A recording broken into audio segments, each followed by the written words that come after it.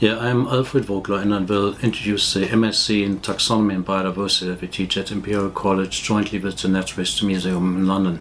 So ever since the great explorations of the 18th and 19th century, we brought back specimens from all around the world and deposit them in the large museum collections around the world. And so the NHM, probably the most comprehensive of all those collections. And so these collections are really very important to synthesize, to learn about the biological diversity that's out in the world, and puts things in a particular place where we can make comparisons between species, between geographic regions, between ecosystems, etc. So, but to do this, we need taxonomy. This course teaches the scientific discipline of taxonomy, and which is a rather conceptual and theory-rich discipline, and also uses increasingly advanced technology.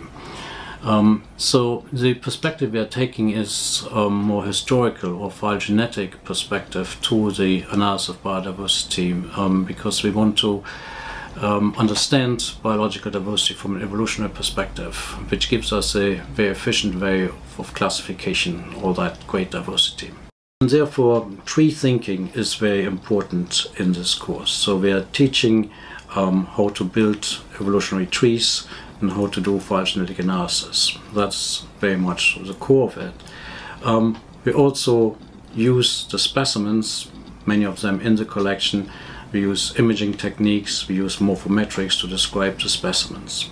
We're also using DNA increasingly in taxonomy.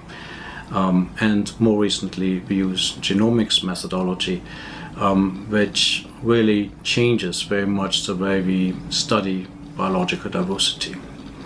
Now, genomics brings a lot of data, and we need to deal with this flood of data. And so one of the modules we are introducing now is bioinformatics.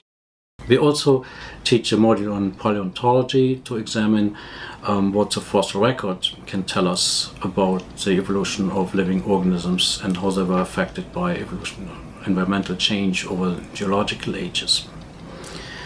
Then there's an emphasis on transferable skills, statistics, computing, geospatial analysis, also field sampling and trapping of specimens, and statistical analysis of biodiversity.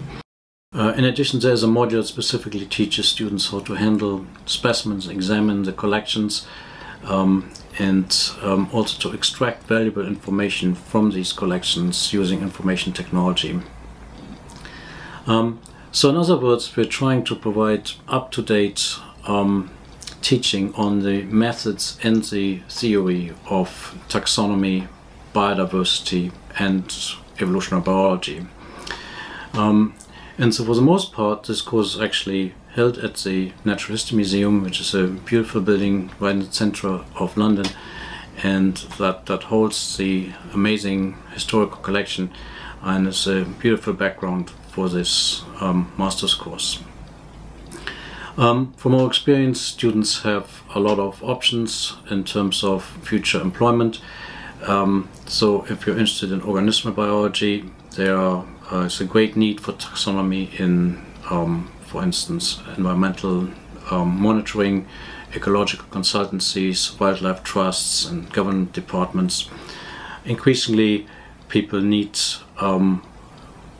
phylogenetics also in evolutionary biology, genomics, and biomedical research. So this is another great area where people find employment. Many of our students go on to do scientific publishing, teaching, and also media, where there's a great interest in biodiversity. And finally, many students go on to PhD programs. This course has proven to be a great springboard for PhD students, and also starting point for academic careers. And in addition to this course, we actually offer an associated MRes course in biosystematics, which is specifically designed for students with an interest in going further into PhD studies. We are looking for students who are fascinated by the great diversity of living organisms, and it is a fascinating time to be involved in this area. There are still probably 90% of all species not described and not known to science, and we have many new tools available now to study this. So this is a great time to be involved, and if you are interested, if you're fascinated by the great diversity of the living world, then we would like you to get in contact, and we would be very happy to see your application.